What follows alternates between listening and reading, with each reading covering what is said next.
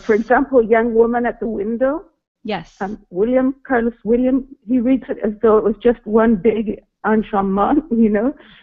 But the way you're supposed to read it, I think, is, you know, with pauses at the end of each line break. Yes, exactly. And it's very strange, I find. Does anyone else think it is? Yeah, I'm so glad that you brought this question to us. So, Dan Bergman, you have something to say. Dan says, or more importantly, spelled out, I have to have everything read aloud. I have to have everything read aloud. I like to have it read 3 times. Once with the line breaks, then as in prose, and then a 3rd time as with modest line breaks. Also rhythm like pentameter, the same thing. So reading it very clearly with the line breaks and rhythms, and then as if it were prose, and then again with just a gentle inflection from those things. And reading we have learned to read to Dan that way. And reading it more than once seems really key also. Eric Allen Weinstein has something to say.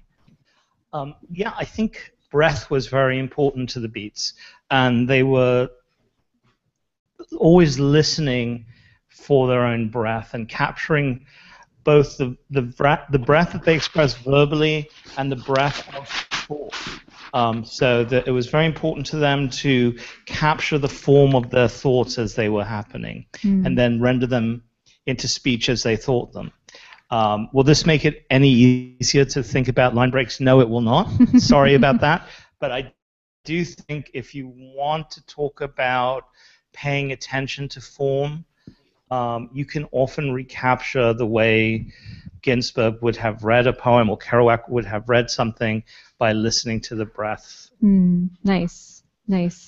So something Eric just said about paying attention to form and its significance, its meaning. Mandana, I'm wondering what your thoughts are on the matter of the line break as content. So in ModPo, we'd say a lot about sort of a line we use a lot is it's not what you say, it's the how of what you say it. Is this relevant to our discussion? Yes, I think so. But for me, I have to be honest. A lot of times I look at the line breaks not as hard and fast punctuation.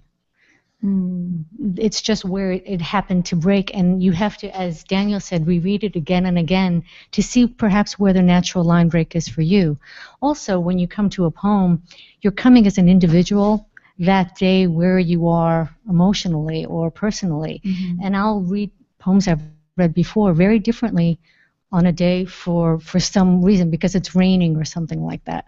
So I think we are always changing, so how we're reading the poems is always changing. And that includes how we read their form. Right? Exactly. Whether we race through those line breaks or take a minute to You know, pause. here's the thing, we're in modern and contemporary poetry. I think if you're looking at something a little more classical, the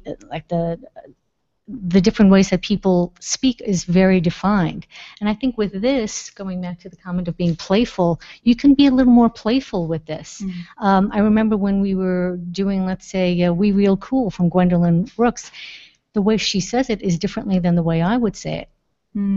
But it still has value however way you say it. Absolutely. Nice.